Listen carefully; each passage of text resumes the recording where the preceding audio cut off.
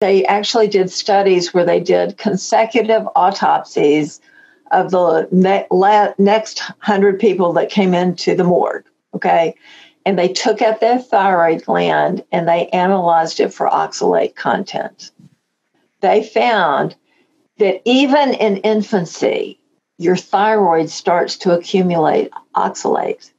And they also know from other studies that oxalate makes you hypothyroid, or, we still, there is an autoimmune condition called Hashimoto's thyroiditis. And with it, there's kind of this bouncing around stuff with the, how that autoimmune disease is affecting how your thyroid functions. But at any rate, it's damaging to the thyroid for it to be there. And it is just like, goodness knows we've heard about cholesterol, and you don't want to have too much cholesterol and it's going to, collect in your blood vessels. And when you get older, it's going to be a big problem, right?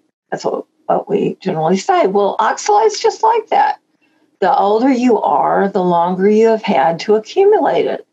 Now, people are doing an incredible job right now because they're drinking spinach smoothies and doing beets and nuts and seeds and all these kinds of things. So they're probably accumulating oxalate in their body at an astonishing rate.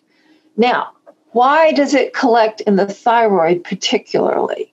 Well, most people know there's a relationship between the thyroid gland and iodine, right?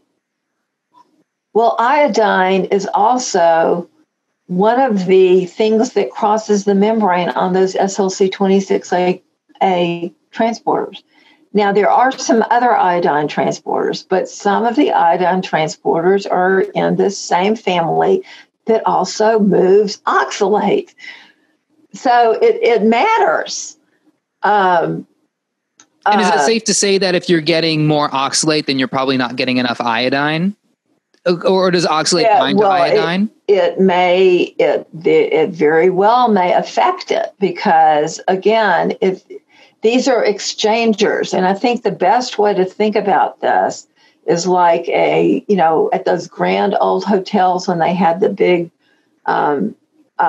revolving entrance where you just push it and it goes around.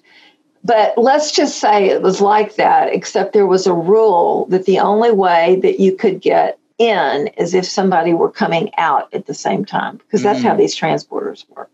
Interesting.